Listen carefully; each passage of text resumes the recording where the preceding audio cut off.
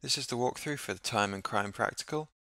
So when we open the burglaries file, you can see a map featuring Europe and the UK and Ireland, and if you zoom in and out, you can see that it takes a little while to open up, and it contains almost every country.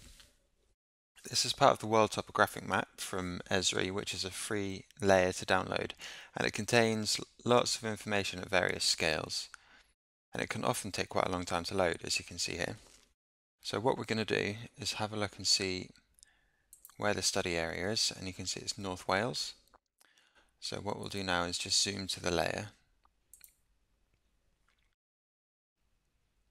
And to save time zooming in and zooming out, you just need to right click in the data frame anywhere there, click data frame properties, and then in the data frame tab at clip options, change the option for no clipping to clip to shape, click the specify shape button which appears, and it'll already have selected current visible extent, so just press OK with that, and then OK again, and then you can see if you zoom in and out, it only shows you what was in the data frame when you specify the shape, so it takes a lot less time to load.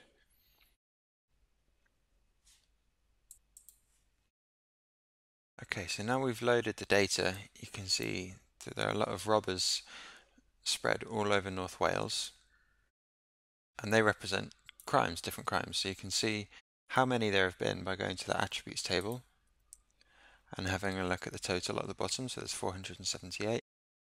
But it doesn't tell us too much just by looking at this, what they're about. So if you right click again on burglaries under the table of contents and go to properties, then you can change the symbology from the single symbol here to by categories and change the value field to crime. So that's the category that's the symbol is going to be colored by is going to be the crime rather than just using the same symbol for everything. So I'll click OK. And you can see that there are lots of small circles around in different colors. But again, it's quite difficult to see. It doesn't tell you much. So open the symbology again. Then by clicking the symbol heading, you can change the properties for all symbols and change the size of the symbol.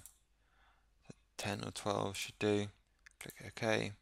It's much easier to see the different kinds. Another way to zoom in on particular places is to set bookmarks. Now there are a couple already set up with this practical, so just go to the bookmarks tab and we'll go to the first one, the Bala Lake.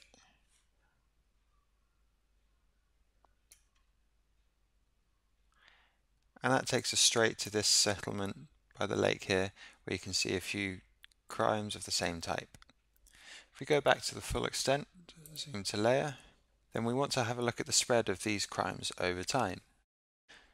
So by looking at the attributes table, we'll be able to see if there are any features there that we could use. So if you make the table bigger and scroll to the right, you can see that there's a burglary date field right at the end, and that's got the date set out by month, and then day, and then year. Okay, so we can use that one. So right click again on burglaries, go to properties, and then go to the time tab near the end and click enable time on this layer.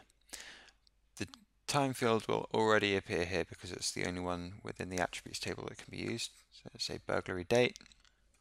So for now let's just click OK and see what we can work with. And we'll see that all of the data disappear from the data frame. And then we'll use this tool here, the time slider. That's how you can see the change over time. And we'll see there's nothing actually there, nothing happens, and everything has disappeared from the attributes table.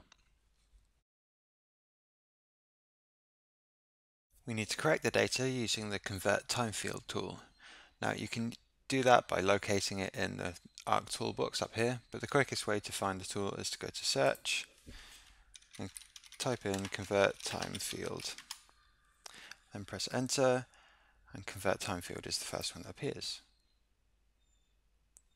So the input table here is going to be burglaries. That's from the WND folder in the Crime Geo database. And the input time field is going to be burglary date at the bottom.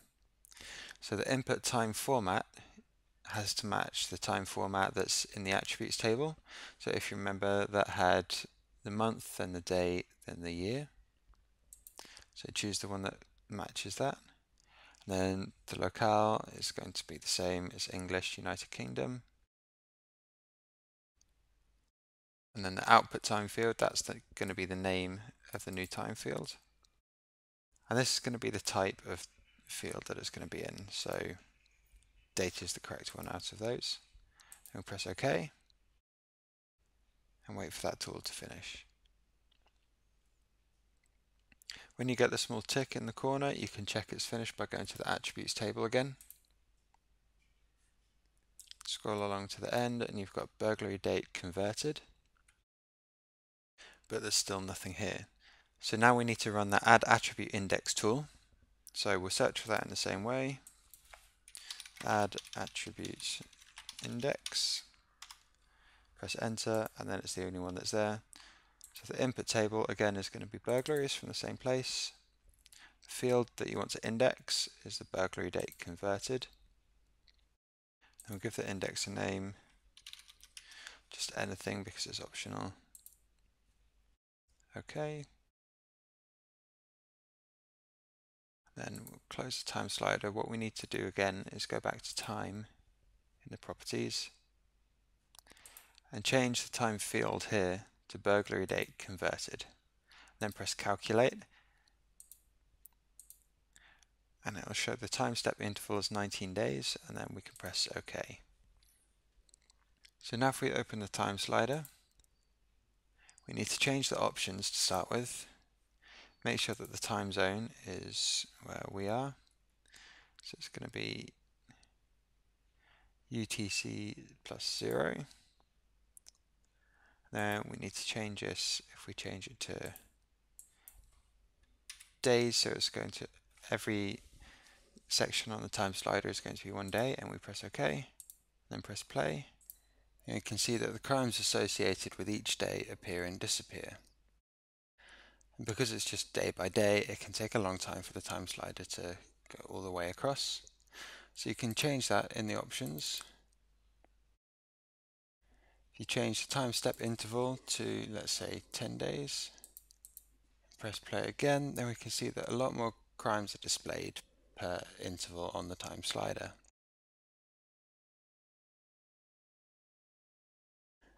Now, another thing that I'll show you is how to display the data cumulatively. So you go back to the layer properties for burglaries, and then at the bottom it says display data cumulatively. Just tick that box, press OK, and that means that as the time slider progresses, then the data for each day will appear on the map and stay there. So I'll just show you what that means.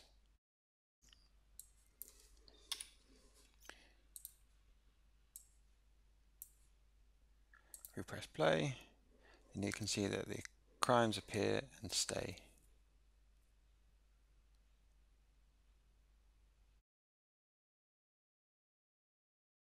So that brings us to the end of the practical. Don't forget to have a go at the questions that are on the handout. There's the quiz on Blackboard as well if you have access, and also have a go at some of the other practicals too.